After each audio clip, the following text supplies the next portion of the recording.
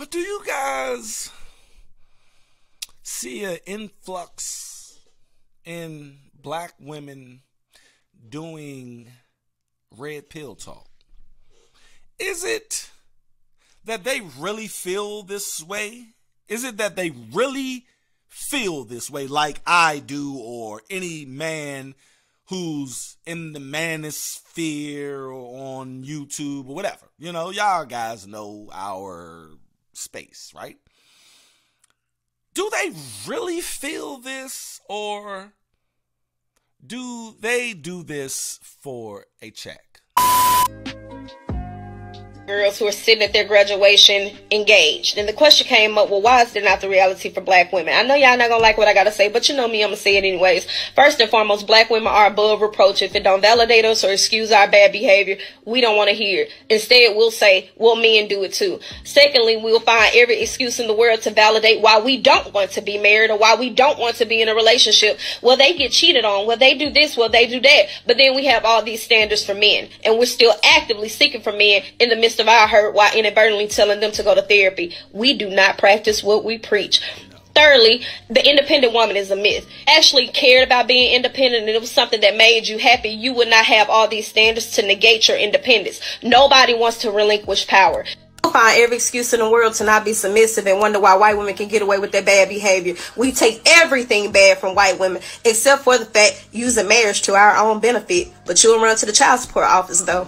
Equality against men, and the only time we actually want to be equal to men is when it comes to degenerate behavior, hypersexuality, abusing or abandoning children. Even when it comes to the gold digger conversation, what you don't see those other women do, even when they are just screwing men for money, is bashing men and inadvertently making men feel like they're not important. Also, too, telling them that they don't need men. Psychologically, we have been taught to disassociate ourselves, and even in that Malcolm X quote where he says the black woman is the most disrespected, he also says to be near your man. Even though I agree with everything she's saying, it's cool. Do you guys, I'm going to ask you guys a question. Now, I'm going to cut this out too. Do you guys, before I do that, I can always, I like always, you guys, I do not try to hog the mic. If anybody want to come up here and speak on whatever the topics are tonight, or y'all want to get something off your chest, you can go ahead down in the comment section right now in the chat room. That link is right there. But do you guys see an influx in black women doing red pill talk?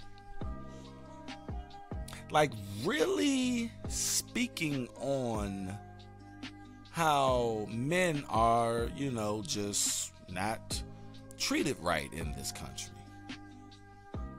I'm seeing a lot of them pop up. Now, the first time I seen it was the woman, I forgot her name, but I did a show on her. And then I used this other woman's content a lot. I just found her Instagram. I followed her. And you got this woman. You got a lot of women. Now, I say that to infer this. Is it that they really feel this way? Is it that they really feel this way like I do, or any man who's in the manosphere or on YouTube or whatever? You know, y'all guys know our space, right? Do they really feel this, or do they do this for a check?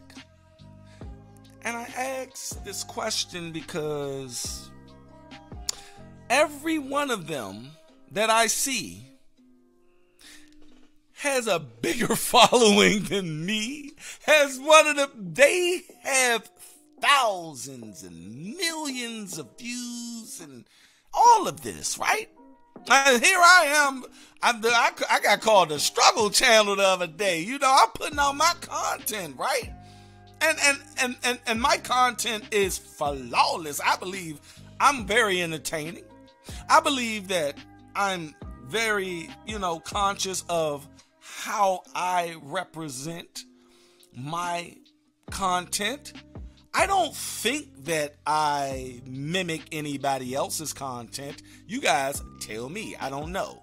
You're looking at me, and I'm sure you guys are subscribed to other channels bigger than me. So am I, do I, that's why I don't look at their shit, because subconsciously you can start to mimic people when you're doing what they do.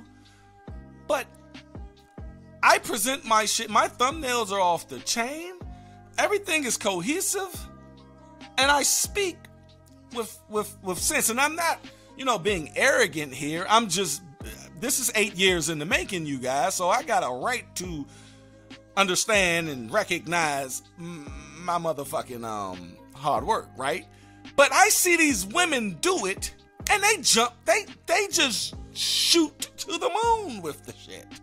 That shit just be popping, and I'll be like, wow.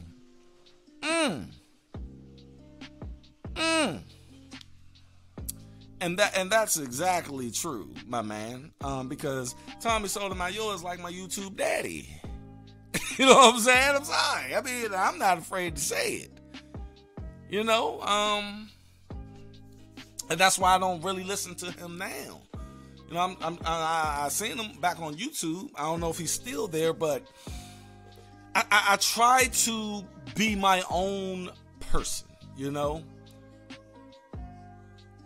But these women are making a lot of money off of the struggle of men.